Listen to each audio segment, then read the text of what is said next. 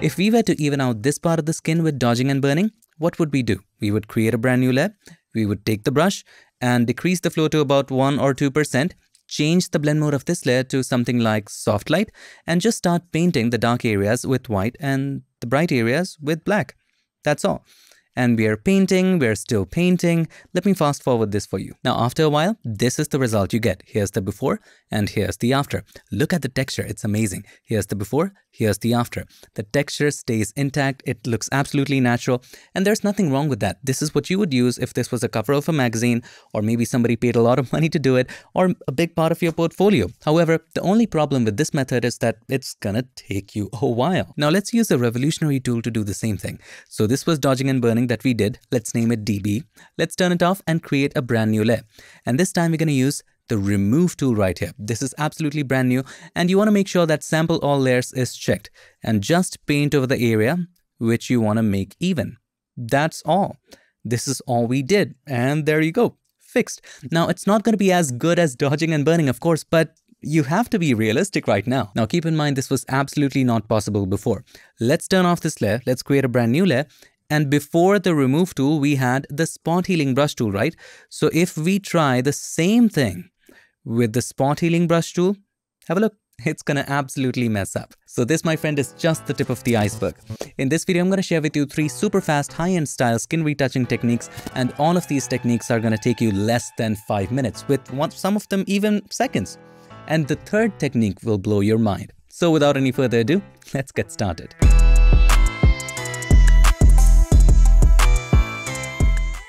Back in the magical world of Photoshop, and if you want to go ahead and download any of the photos and follow along, you know what to do. Check the links in the description. Now, the first technique is using the remove tool. Usually, what do? We remove the blemishes with either the spot healing brush tool or the patch tool or your favorite method, and then we do dodging and burning. The idea here is to use the remove tool not only for blemishes, but for small scale unevenness, and then use dodging and burning for the big stuff. Trust me, this is fast. As we did before, just create a brand new layer, pick the remove tool from right here. By the way, you want to make sure you have updated to the latest version of Photoshop to access the remove tool, and then just paint over the uneven areas and the blemishes as well. So in this case, I'm just going to paint right here. Now, as you do paint, you also want to make sure that sample all layers is checked right here. Now, as you're working with the remove tool, make sure not to paint a super large area. If you do that, it's going to create that AI texture. You see that? That's kind of AI garbage. You don't want that. Just do small areas at a time. So as you can see, if I paint right here, how beautifully it created that line, that was not possible with any of the tools before.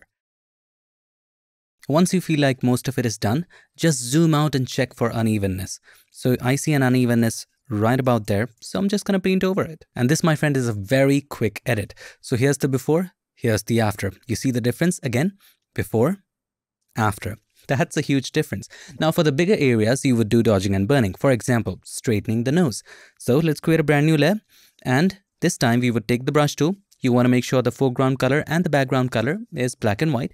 You can always press D if it's something else. Let's say if it's red and the background color is something else, you can press D to set it to defaults. And then with the brush tool and the flow at 2%, you can just paint over these areas. Also, you want to make sure this dodging and burning layer that you created, you would want to change its blend mode to soft light. Otherwise, you would be confused what the hell is happening. Now for the nose, I'm going to darken this area to make it straight and add a little bit highlight right here and darken this area again.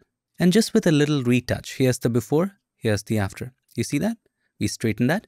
Also, right here, there's too much darkness, so we can brighten it. Nothing major. This was super quick. So here's the before, here's the after. So with a tiny change in approach and a little practice, you can bring this entire process under 5 minutes. So here's the before, and here is the after. And the best part is, it looks natural. There are lots of techniques, actions, and even filters in the market that make the skin look like a wax statue.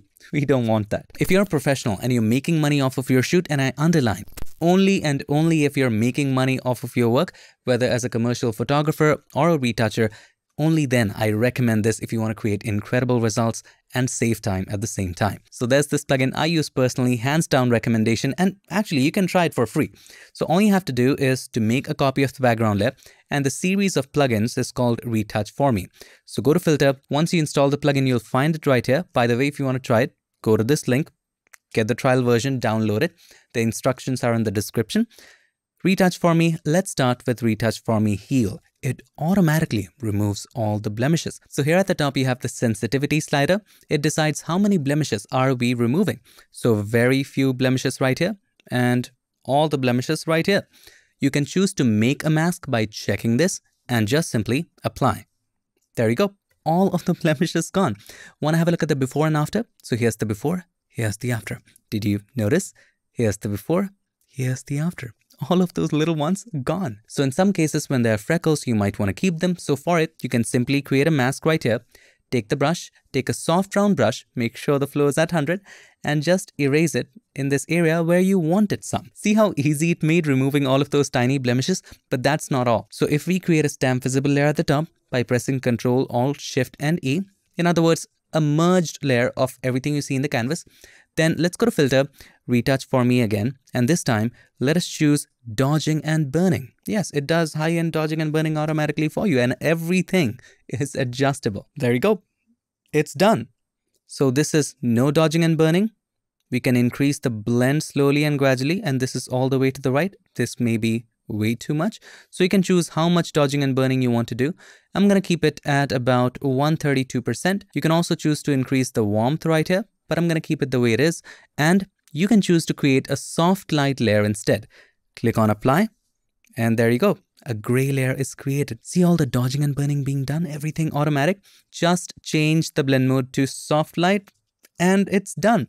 It keeps the skin texture. It is natural. And just take a look.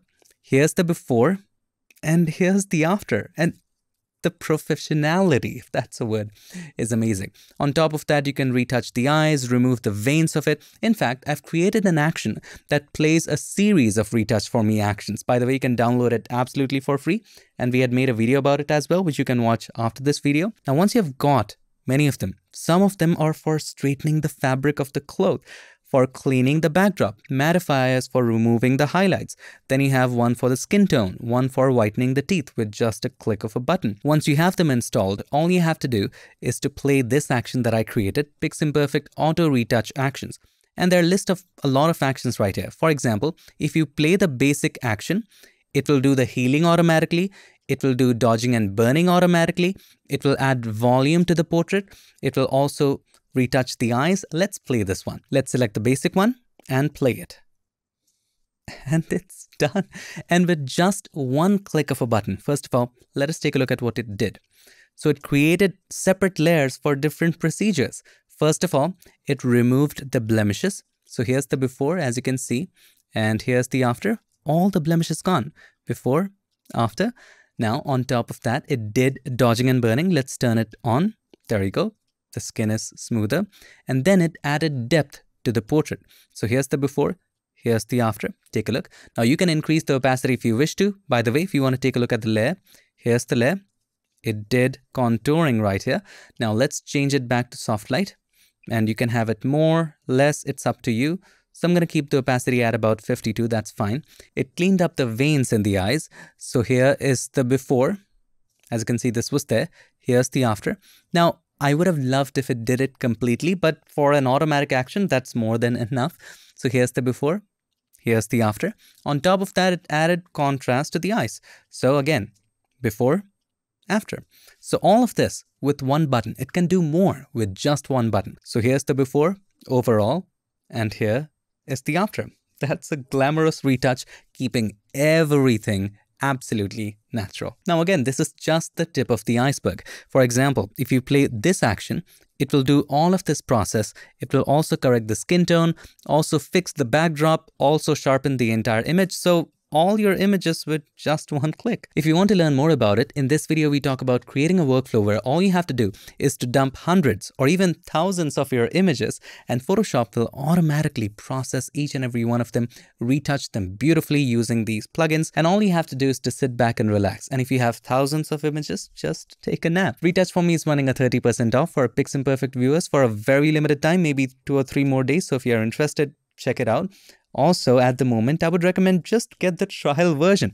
Look at the description. We have the instruction on how to get it, and then just put in your images, see the kind of results you're creating, and see if it's worth it for you. Moving on to technique number 3, and this has been one of my recent favorites, and it uses frequency separation but in a much more unique and modern way. The way to do it is that first of all, you would remove the blemishes either by using the remove tool, the spot healing brush tool, patch tool, whatever you like. Do it fast. Either remove tool or spot healing will do. So here's the before and here is the after. Little blemishes were removed, but the skin is still uneven. There are eye bags we need to take care of, and over the forehead as well, there's lots of unevenness. So let's apply the frequency separation action. You can download this for free. I'll link it up in the description. So here we have PiXimperfect frequency separation. First of all, you need to look at whether your image is 8-bit or 16-bit. So this image is 8-bit. You can tell by looking right here, or you can go to image mode, see what is checked. 8 bits per channel is checked. So let's play the 8-bit action. Now you need to set the radius so that the skin texture goes away. Inside of the Gaussian blur, that will show up. So you can decrease the radius all the way to the left hand side, slowly and gradually increase it, and stop at the point where the skin texture just goes away. So in this case, it would be about 8.4. Hit OK, and your image is separated into 2 frequencies. So here's the high frequency, which only has the texture, and the low frequency has the color and the tone. We just have to work with the low frequency. And how do we do that? Just make a copy of the low frequency layer by pressing Ctrl or Command J, then turn off the high frequency, zoom out, and this is what we have to fix. So how do we fix it? Use the remove tool, and this time we don't have to worry about painting large areas because this is already blurred and the texture is on a separate layer. So if there's eye bag that's bothering you, just paint over it. It's fixed. Similarly, let's paint the rest of the areas. Simple strokes here and there. That's all. Just with little touches here and there. Let's turn on high frequency and have a look at the skin right now. So here is the before and here is the after. Look how easy that was. If you were to do it with dodging and burning, imagine the kind of time it would take. So overall, here's the before and here is the after. Hell of an improvement. So that, my friend, is frequency separation with the remove tool. I just did a few strokes. Usually takes less than 5 minutes and you're good to go. So those are the 3 retouching techniques when you want to keep the process super fast and also keep it natural at the same time. The first technique was using the remove tool not only for blemishes but for small scale unevenness. And then using dodging and burning, the simple one, where you create a new layer, set its blend mode to soft light and paint with white and black. You use that for the bigger picture. That's all. The second technique uses Retouch for Me plugins, and you can create an action for it. I have already created it for you. You can download it by using the link in the description. So once you get those plugins, just with one press of a button, it will do the entire retouching routine for you. I highly recommend just trying it out for free. Here's the link. And the third technique uses frequency separation with the remove tool. You first remove the blemishes, and then inside of frequency separation for the low frequency layer, just use remove tool to remove the unevenness. I hope this video helped you, and if it did, make sure to give us a like, and also don't forget to subscribe, and not just subscribe. Ring the bell so that you, my friend, don't miss any other future tips, tricks, or tutorials. Thank you so much for watching. I'll see you in my next one. Till then, stay tuned and make sure that you keep creating. We're up here on cloud 9.